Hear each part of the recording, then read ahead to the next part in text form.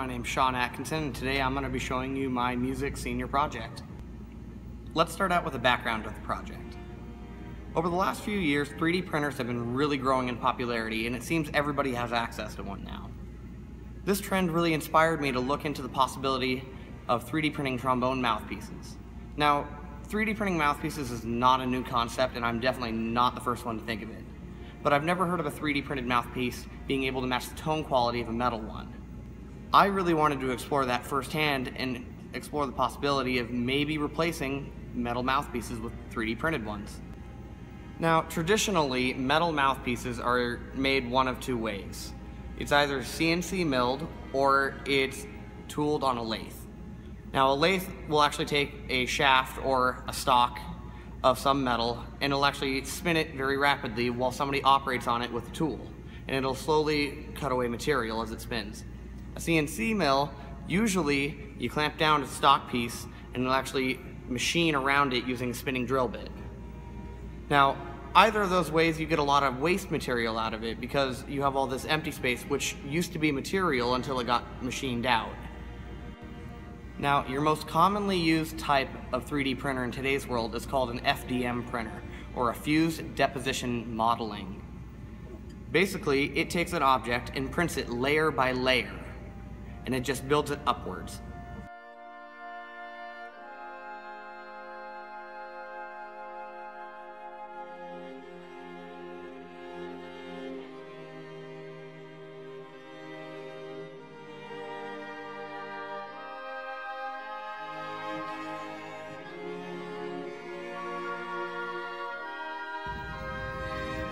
Now, for the scope of my project, I really wanted to pick a really common filament that almost everybody has access to and can be used on most printers.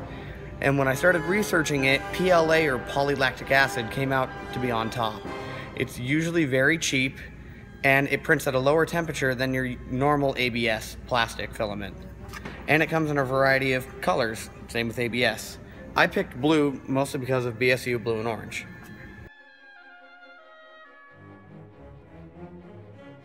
After I'd finished researching 3D printers and 3D printing methods, I had to make a 3D model of the mouthpiece. Now, this may seem simple, but it actually turned out to be a bigger pain than I thought. I started out using my digital calipers to take different measurements of dimensions of the mouthpiece.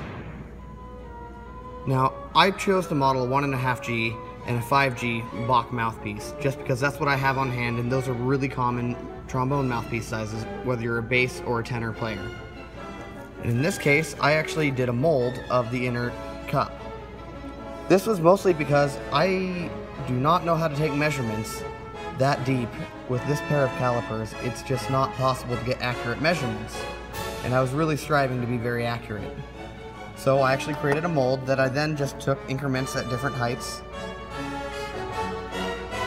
and measured and actually created a profile for.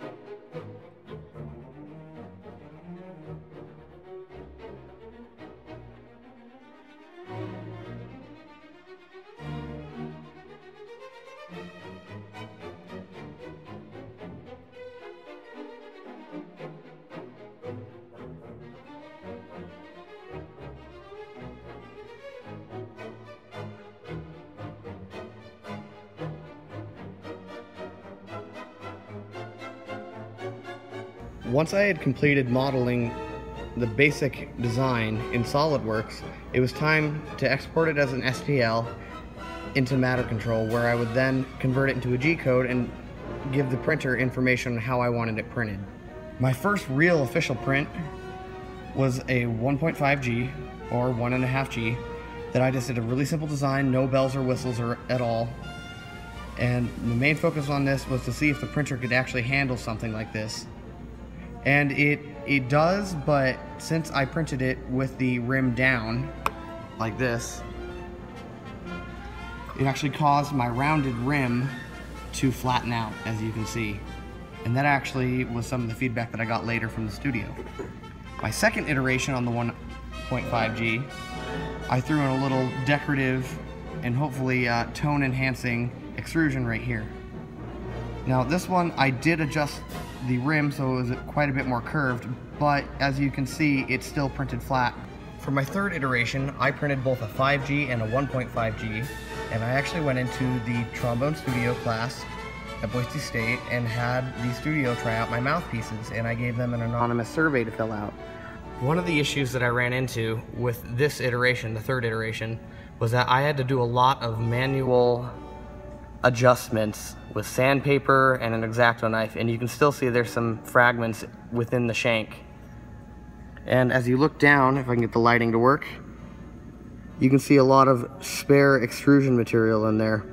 That was really hard to get out with a piece of sandpaper, and an X-Acto knife just doesn't bend without breaking at that angle.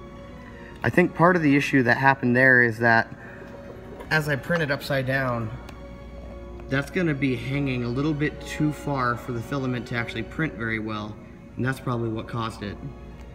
But again, as you can see, I had to sand a lot of this down. Granted, it is a lot smoother than it was. I don't think that's beneficial unless it can print like that, but we will see.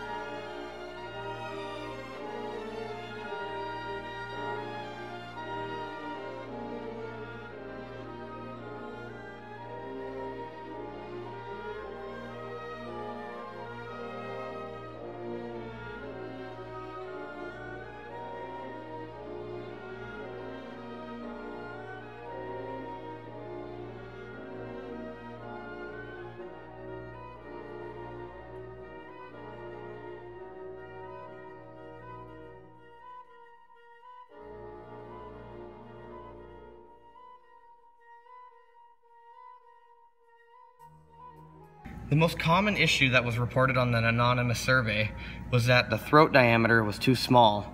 Now, while that's really great for tenor players who want to play high, it's not very beneficial for us bass trombone players who want to play low. It causes too much back pressure and doesn't allow our lips to actually fully expand and get to the frequency it needs to be.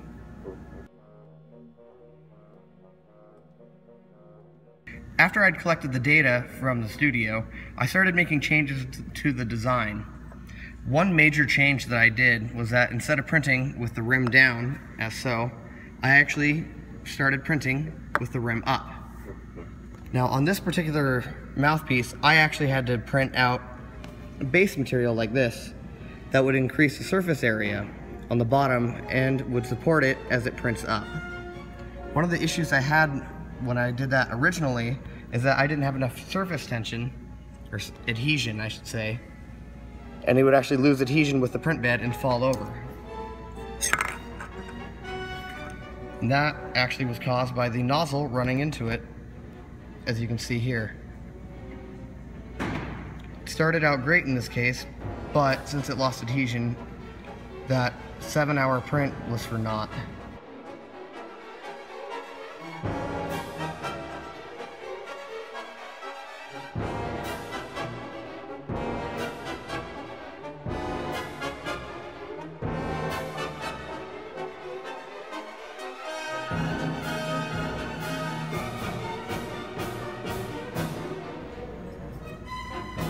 Another big change I made after the feedback from the studio is that I increased the throat diameter. So you can see here it's quite a bit larger and help the bass players play lower with a better sound.